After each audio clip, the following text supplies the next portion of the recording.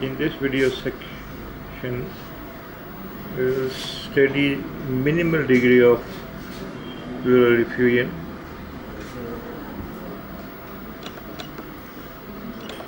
As you see above the diaphragm, this is the fluid.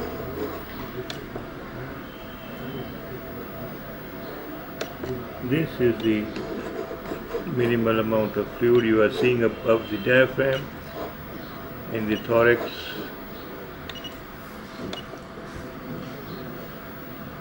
And then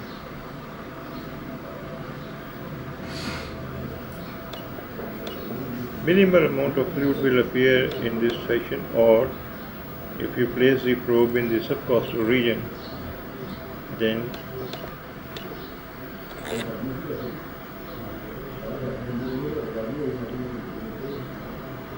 this is the amount of fluid, this is the fluid that you are seeing above the diaphragm.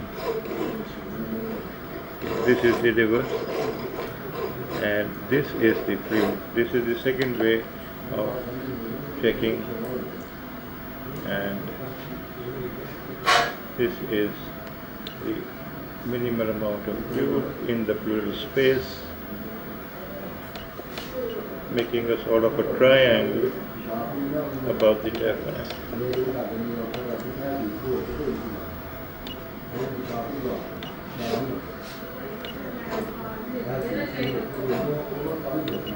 And this is the liver.